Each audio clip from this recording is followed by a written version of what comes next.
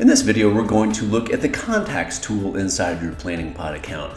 The Contacts tool is basically the address book for your account, and you get to it by clicking on Contacts in the main navigation bar. Contacts are pretty much anybody you need to store contact information for. They could be the users on the account, staff members, contractors, clients, volunteers, committee members, anybody who you need to store contact information. This is where you would put them. You can add a contact manually by clicking on the Add Contact button. You would just fill out some basic information here, and once you've done that, their profile is created, and this is what their profile would look like. In this contact, I've already added some information here, but basically you can add a thumbnail image for a contact if you want, and that thumbnail image will display throughout the application wherever you're using that contact.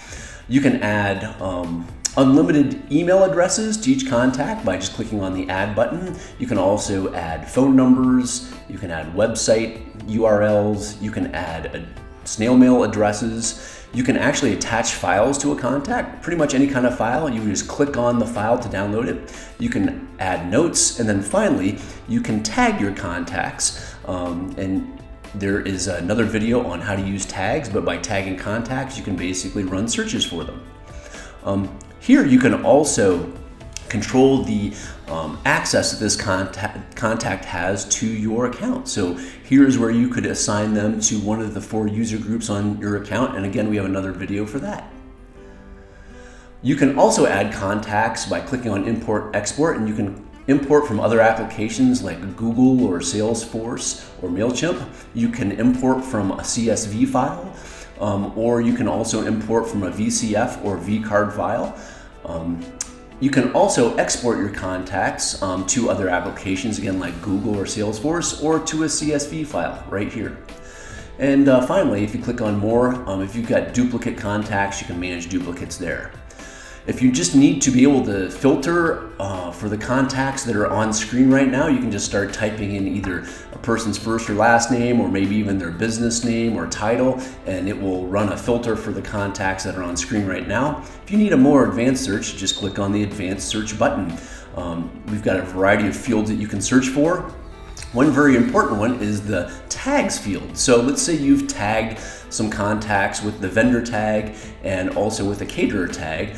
This way you can basically run searches based on what you've tagged your contacts, so that you can view, like here, all of the caterers that are in my account that I've added.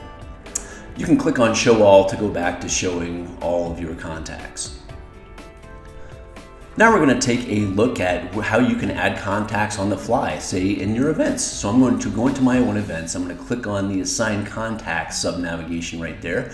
Here are contacts I've already assigned to the event. If I click on Manage, here Daniela is the contact we were working on. We can assign a contact we've already added to our contacts list this way. But you can also, and see I assigned her there, but you can also add a new contact by clicking on the Add New Contact. Once you fill out this information, not only is this person assigned to this event, but they are also added to the main contacts list. Once you've added a contact or assigned a contact to an event, you can do a variety of things with them. For example, in the itinerary tool, if you go into an itinerary item, you can add a contact that you've already assigned to the event, to the itinerary, and you can also, in that Create New Contact button, add a contact on the fly right here. Another example is in the To-Dos tool. I'm going to open up one of my to-dos that I've created for this event, and I'm going to click on Update.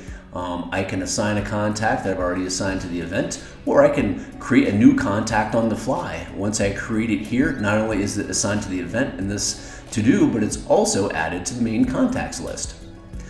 Another good example would be in the proposals section. I'm going to go into one of my proposals and open that up. In the client area, if I click on Edit, I can add one of the contacts that's already in my list right here. Or again, I can click on the Create New Contact to create a contact on the fly that's added to this proposal, and then also added to my main contacts list. So that's how you can use contacts in your account, but please do let us know if you have any additional questions.